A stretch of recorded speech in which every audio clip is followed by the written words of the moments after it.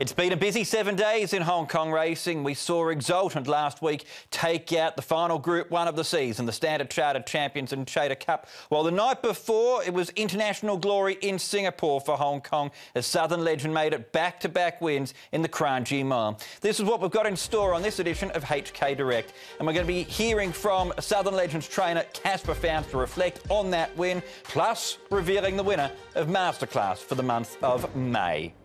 It's been a happy hunting ground, Singapore, for Caspar Fownes. He's had success there with the likes of Green Birdie and Lucky 9, and more recently with Southern Legend, making it back-to-back wins in the Kranji Mile last weekend. I caught up with Caspar at track work earlier this week to reflect on his achievement with Southern Legend. It was a great weekend for us. It was a very impressive win. So we were all very happy, had a great time down there, and it was good to get the job done. From a training point of view, he looked on face value disappointing in Dubai. How did you get him to bounce back? Yeah, no doubt. I was very disappointed for the Dubai race. I expected him to be first four, but luckily at least he picked up a check and paid his way, which was important, you know. He came back, gave him a couple of weeks quiet, and then when he came back to the yard after serving his time in quarantine, he was good. You know, he had bounced back. He looked really well in the coat. So I thought the race had come up on the program. I said, let's make an entry and see how we go. If he's in good form, we'll take him there. If not, we'll just put him away for the season, you know. Without winning, he had a good season, running obviously beyond Beauty Generation on a few occasions with a lot of merit. Anyway, it was good that he bounced back, and we made the decision to go, and it was great. It's Southern Legend. The legend will be reborn 12 months apart. He wins his second. Southern Legend easy. The fifth win in Singapore, Green Birdie, Lucky 9 twice, this horse twice. It's been a happy hunting ground for you. It has. We've had a lot of fun there. It's been good. You know, the stake money's been on offer has been good, and we've managed to get the job done a few times. So, you know, hopefully they'll continue to give us that race. But if they don't, we've got other options on the program for us. Your father was a trainer, Caspar. You're a fourth generation trainer. Your two boys there, your wife with you on Saturday night. How special was it for you to be able to share that win with your family? Oh, something like that's always magic. You know, the boys are coming through now, and they're taking an interest in the game. So it's nice when you can win these sort of races to really keep them, you know, interested in the game and see what the good times are. And then you've got to come back and train a few slow ones here, and you know, just to get the balance in life, which is good, you know. But by and large, I've been very happy. It's great that my boys are taking a keen interest in the game now. So it's you know, we're looking forward to the future together. And in your career, you've travelled horses not only to Singapore but also to Japan, Australia, Dubai. What attracts you to the international competition? Oh, it's just nice to see where you stand on the world stage with your horses, you know. I love to travel. I think it's great for horses to get them out of here. If they're at a certain level, you know that they're going to perform pretty well with a lot of merit. Obviously, it's tough when you travel a horse. You've just got to hope things work out with them along the way. But I'm not afraid to take any horse overseas for a trip. And you know, obviously with the stake money on offer, and sometimes your own backyard's pretty tough, you know, when you've got a couple of champions here to beat. You just got to look at the options elsewhere to try and you know, get some money for the clients. Just on the travelling side of things, you've won a lot of big races around the world. What's the one that you'd like to win, though, that you haven't? Well, you know, obviously I'm married to an Australian girl, Alex, and you know, got a lot of family in Aussie, and I love the Australian culture. I love the racing there, and the way people treasure the sport. They really get behind it, and it's something I really want to hopefully have a chance to take a couple of really good horses there and see what we got and try to snag a couple of big ones there. You know, over the next few years, you know, the world stage is there for taking. With if you've got the right horse that can travel and you know, certainly be competitive, and we'd like to do that and see how we go. It was reported through the week in the Australian press, this talk of you taking Southern Legend to Melbourne for the Spring Carnival. What sort of plans do you have potentially for him next season? Well, obviously at this stage, you know, I'd love that to happen, but we can't really plan with the quarantine regulations that are in force. Hopefully that will be lifted within the next sort of 6 to 8 weeks, and then that'll give us a clearer picture where we stand. But in saying that, you know, we'll concentrate, you know, in Hong Kong for December. We've got options with the horse. He's versatile. He's shown that he can be effective at a mile and up to 2,000.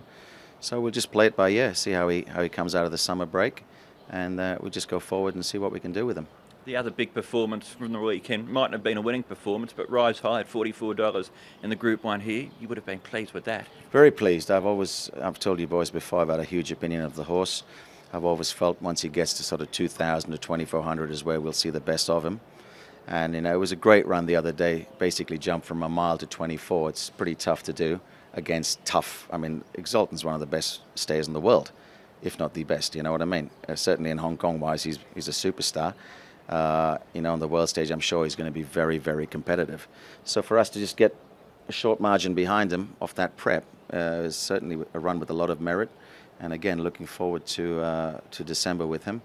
And hopefully after that, have a chance to travel with him if the owners so wish. Would he be a Cup or a Vase horse for December?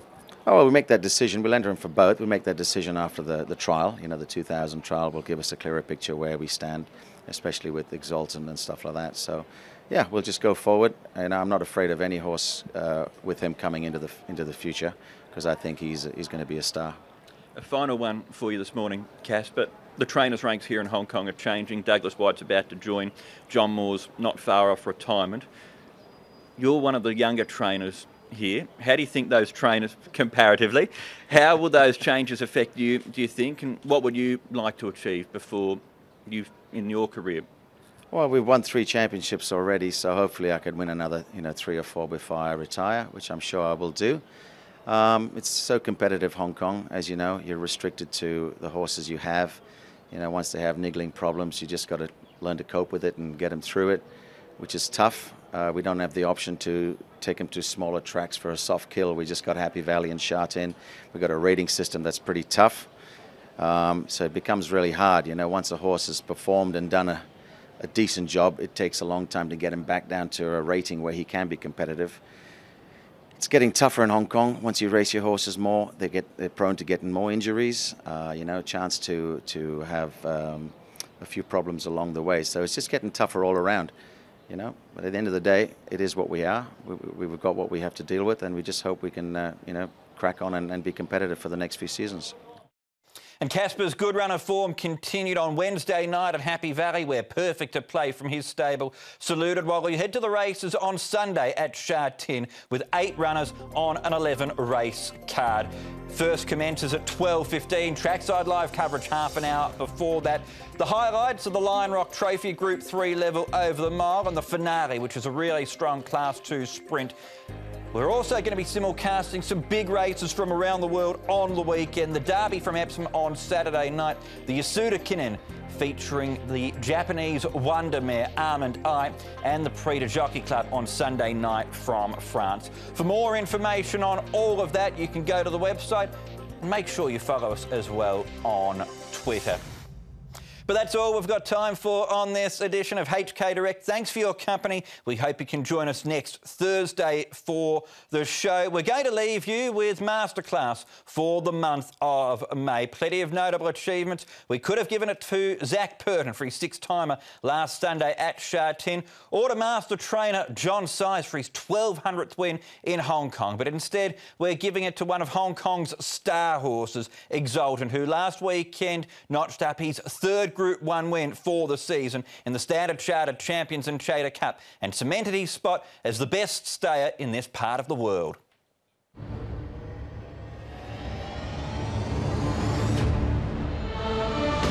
Exultant's got a fight on his ham. He starts to edge clear from Pakistan Star, Dark Dream and Rise High, the Vase, the Gold Cup, and now the Champions and Chater. What an amazing horse he's become here in Hong Kong. Exultant, our champion stayer. It was a good, tough, strong effort from a horse that hasn't let us down all season. He's been great all season. He's our best stayer, and he showed that again today.